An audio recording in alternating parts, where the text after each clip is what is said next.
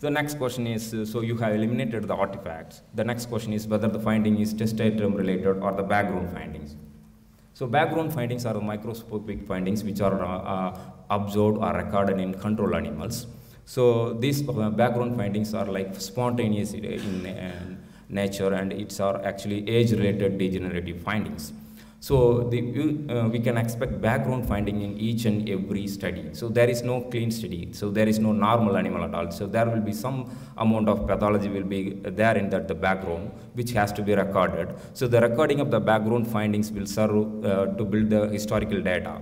So when there is any subtle differences between control and treated animals, then the historical data will rescue us. So we have to compare with the not only concurrent control, so you have to compare with the historical data, so which actually give you an idea whether the finding is really a test item related or not.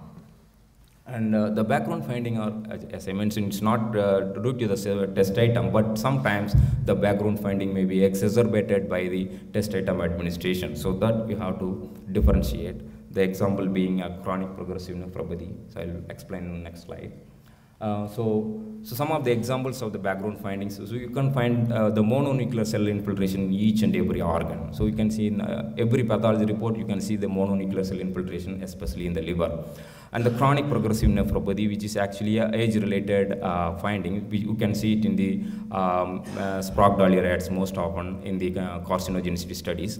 And so this finding actually, in the shorter duration of the studies, you can see like tubular basophily or tubular cast, which eventually progress to chronic progressive nephropathy in the extended duration studies. And cardiomyopathy, again, it's an background finding in most of the male rats, especially the Sprague-Dawley male rats. And the findings like alveolar macrophages, focal necrosis of the liver, focal hyperplasia, bile duct hyperplasia, retinal atrophy, and acinosal atrophy, all these are most of the times it occur as a background findings. A note about retinal findings. So retinal atrophy, actually, it occurs most of the time. It is due to the excessive exposure to the light. So what happens is, if in a long-term studies, the cages are usually rotated among the rats. So if you keep the high-dose animal always at the top rat, so those animals receive excessive light, so which may lead to the retinal degeneration and atrophy, which makes the pathologist's life very hard, because you may not have the atrophy in the control animals, and if you see the atrophy in the high dose, and it is very difficult for you to justify whether it is really background or test item related. So to avoid this situation, what the toxicologist has to do, if it is a long-term study like beyond 28 day studies, it is advisable to rotate the cages once in a week, so that all the animals are receiving the uniform exposure to the light. One of the background finding what we observed in Sprague-Dawley male rat in a 2-year study. So this is a normal kidney, and this is the kidney with the chronic progressive nephropathy. So this is actually a subgross photomicrograph. You can very well appreciate the changes what is going on here. The kidneys are extensively damaged, the tubules are dilated, and the tubules are filled with proteinous cast. And the interstitium, it's not appreciable here, it's infiltrated with inflammatory cells, and the glomerulus is almost fibrosed. But still, this animal is survived, and this animal is actually sacrificed due to the moribund condition. So now you have ruled out the artifacts and you have ruled out the background findings. So the next question is it test item related? So test item related findings generally occur most of the times in the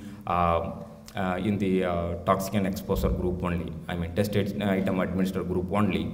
But sometimes you may see the incidence in the control animals also. But in such cases, you have to compare with the historical data to rule out whether it is a background finding or test item related finding. Another thing is that always the test item related finding, so the dose response. So the severity and incidence increase over the dose. So that is another important thing that you have to keep it in mind to identify a test item related finding.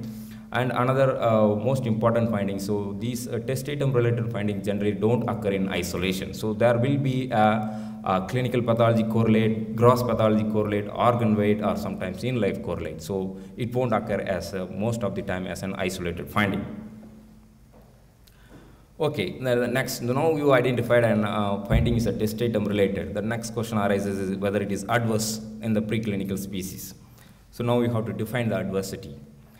So whether it is an adverse, non-adverse, or adaptive. So there are a couple of definitions we will see here. So what is an adaptive change? Adaptive change, a cell or organism's response to the genobiotic exposure so that the cell will survive in the environment which contains the genobiotic with retaining its full function. So this is called as an adaptive change. So example being the hepatocellular hypertrophy. So hepatocellular hypertrophy generally occur in case of enzyme induction. So why there is enzyme inductions? So when you load the systems with the toxicant, the systems tries to eliminate the toxicant by producing more enzymes, which is responsible for the metabolism of the particular compound. So as a result, there is more protein synthesis, and therefore endoplasmic reticulum is enlarged, the cell is enlarged, ultimately the organ is enlarged. So it's actually an adaptive response. But sometimes this response become adverse when the adaptive capability is overwhelmed, then cell will undergo degeneration or necrosis. So in such cases, it's an adverse finding. So adaptive response may or may not be reversible. Most of the time it is reversible, and it may be adverse as well. So as I given one example earlier, this is the tracheal epithelium which is exposed to the smoke. So what happens over a period of time, the protective columnar cell layer, ciliated cell layer is replaced with the squamous cell layer. So although the cell can survive in the environment, so what happens is that the mucosal barrier is lost. So the particles, particles in the air as well as infectious particles cannot be removed by the mucosal barrier. As a result, the animals are more susceptible to the infection. So although it's an adaptive, it's considered as an adverse finding. So what is meant by the adverse effect? So adverse effect is a biochemical, morphological, or physiological change that adversely affect the performance of the whole organism or reduce the organism's ability to respond to an additional environmental change. So in simple terms, so adversity indicates harm to the test animal in the given constraints of the study. So non-adverse findings, they are all actually biological effects that do not cause the biochemical, morphological, or physiological changes that affect the general well-being, lifespan, development, reproductive function of the animal. So findings are less likely adverse. So if there is no alteration in the general function of the test organism or tissues affected, say for example, decrease in the ALT, AST, prothrombin time, bilirubin, actually we know increase in these findings have an effect on the animal, but the decrease in these enzymes and these parameters, actually there is no biological implications. Although sometimes we can see the decrease in ALT, ALC, but there is no relevance. It's not an adverse to the animal. The next thing is that if the change represents an adaptive response that is not adverse, we already discussed about that, which is hepatocellular hypertrophy associated with the liver enlargement. And if the finding is transient in nature, again it is not an adverse finding. Say for example, if you are conducting a dietary study and the test item is not palatable, so what happens is that due to the palatability, the animal may not take enough feed, so which results in decrease in food consumption. And over the period of time, the animal will get acclimatized. So this is a transient effect and not an adverse finding. And if the finding is isolated or independent, say for example, if there is sometimes you can see elevation of liver enzymes, like ALT or AST up to twofold, you will not see any histopathology correlate. So in such conditions, although this is a test item related finding, but not considered as adverse in the given study. But if you extended the duration of the drug administration in maybe in the chronic studies, so it may result in the hepatocellular damage. Maybe in the next study it may be considered adverse, but in the present study where there is no histological correlate, so it should be considered as non-adverse finding. So actually now adversity not only study wise, actually when you have multiple studies done for a compound, so we can define for overall, so what is the adverse effect. So not only based on the single study. And if the effect is secondary to the consequence of another primary effect, say for example the decreased body weight, So decreased body weight will reflect in the organ weight. So what happens is the organ weight also decreases. But here the primary finding is the decreased body weight, which is then the decrease in organ weights are considered secondary weight. So these are all not considered adverse finding. And if the effect arises from some inherent biological property of the animal model, say for example, if you are conducting an inhalation study, nose only exposure, the animals are restrained for about 4 hours and for daily for about 28 days, which may result in actually stress to the animal, which causes changes in the stress-related changes in the organ weight and histology, which I'm going to show in the next slide. So such findings are generally considered not adverse. So next question is, so you have seen an adverse finding in an animal. So is it relevant to the human being? So to answer this question, so the species difference has to be taken into account. So as I mentioned earlier about the chronic progressive nephropathy, which is actually a unique phenomenon for the male rats, especially sprague-dwelling male rats. And so it is a similar condition that does not occur in human being, even though the testatum exacerbate the chronic progressive nephropathy in rodents. So this is actually considered not relevant to the human beings. So although the adversity is defined for the test species, so this finding is not relevant for the further risk assessment. Similarly, the non-glandular stomach findings, say for example, the statins, like atorvastatins. So when you conduct a study in the rodents, it oftentimes it causes the changes in the non-glandular stomach. So like hyperplasia, squamous cell hyperplasia, and hyperkeratosis. But this finding is not relevant to human being. Why? Because human being does not have the non-glandular counterpart. So there is only glandular stomach. So although the esophagus is similar in histology, actually the testatum is not staying in the esophagus for a longer period of time. It just actually passed through the esophagus. But in non-glandular stomach, it stays for a period of time, which causes the irritation, leads to the changes in the mucosa. But it is not considered not relevant to the human. Similarly, the changes in the Harderian gland, like human does not have the Harderian gland, so those findings are not relevant.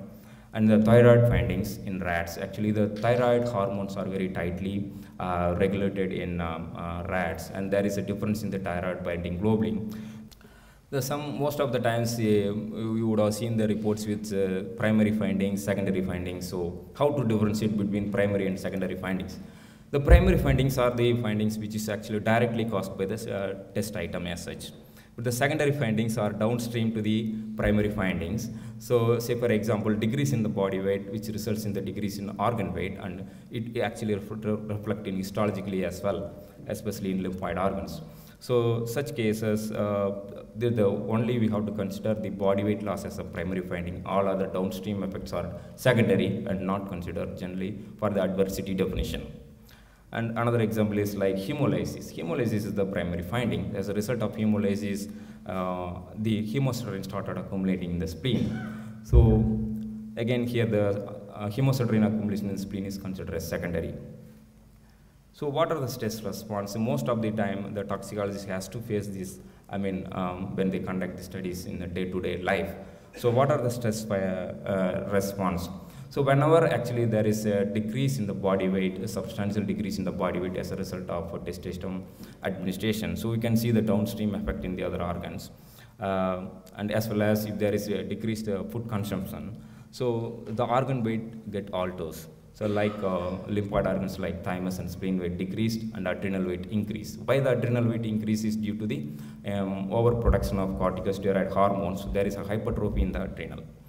So again, it causes the corticosteroids causes the alteration in the circulating leukocyte counts. So you will see the increased neutrophil and decreased lymphocytes and eosinophil counts. And we can oftentimes we can see the decrease in the weight of reproductive organs, especially accessory sex glands in males, as well as uterus weight in females. So if there is a very severe reduction in body weight, so the reproductive function shut down. As a result, you can see the atropic changes in the reproductive organs. And so these are all actually not considered as adverse.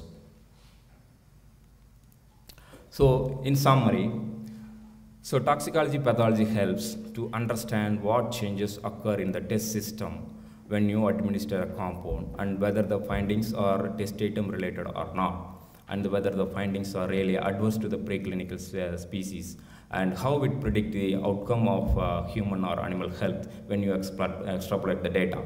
So not only that, so what biomarkers to be monitored in a clinical trials. So you can also get the idea from the preclinical toxicology studies. So there is, if you get biomarkers, I mean, like as I mentioned earlier, so if you see the elevation of liver biomarkers, so we can monitor those markers in the clinical trial as well to see whether the drug is causing any adverse effect during clinical trials. And ultimately, so the pathology data helps the toxicologists to define NOEL, and the NOEL is not actually defined in the pathology data. So pathology data actually summarize, it characterize what are the characteristic findings of the toxicology related findings or organ toxicity in the report. And so the pathology report also say up to what dose level you can see the findings and whether the findings are adverse or not. And it is up to the toxicologist to compile this data as well as to compare with the inlay phase to define the NOEL, which actually helps in deciding the dose for first in human clinical trials. So that's all I'm done, and so I would like to thank Dr. K.S. Rao for providing me the opportunity, and as well as Dr. Banu Singh, who has provided some insights into this presentation, as well as for the ToxGurukul Foundation, as well as Engine International Limited for permitting to do this activity. So you can refer, there are some of the references I have given here, so you can go back and refer, especially the Society of Toxicology Pathology has many position papers. So if you go back, if you go to this link, there are very useful articles, which is not only useful to the pathologists, it's actually very much applicable to the toxicologists as well. Please go through these articles, I mean, if you find time. So thank you, and if there are any questions, I'll take.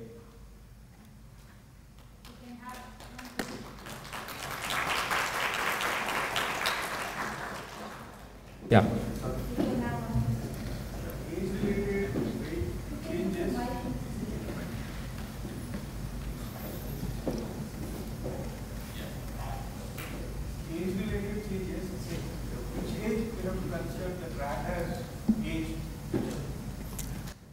So age-related changes, actually it starts from the, we cannot define like that. I mean, so maybe beyond 90-day studies, you can start more age-related changes.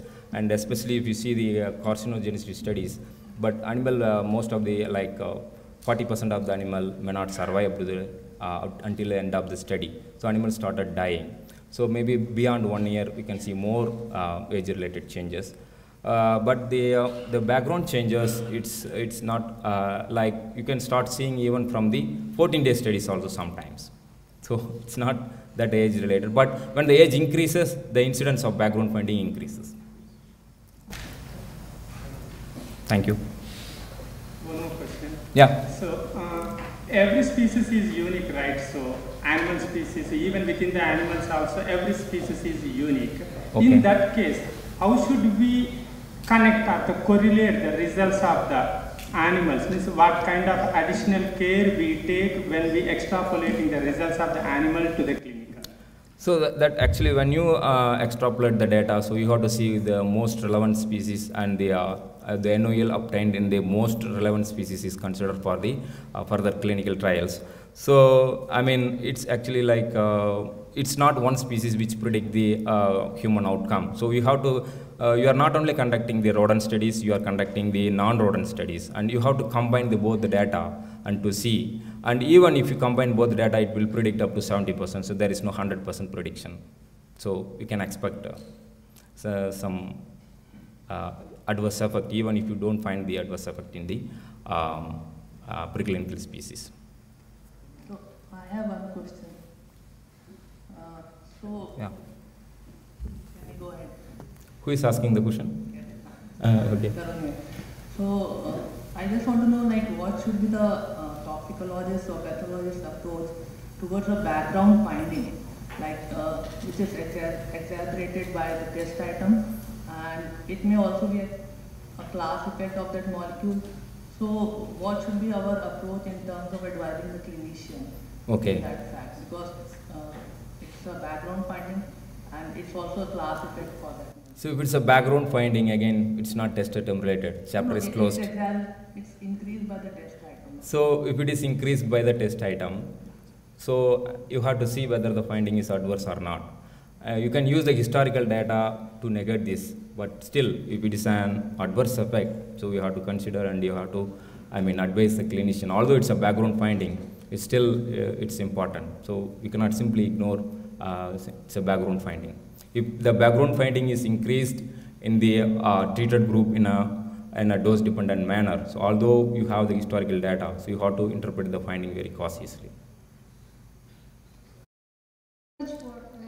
Yeah, one more thing actually we have, at the end of the day we have 1 hour for discussion, so we can still use that session for question and answer. So thank you. Make sure you write down the questions. Yeah, thank you very much for your attention.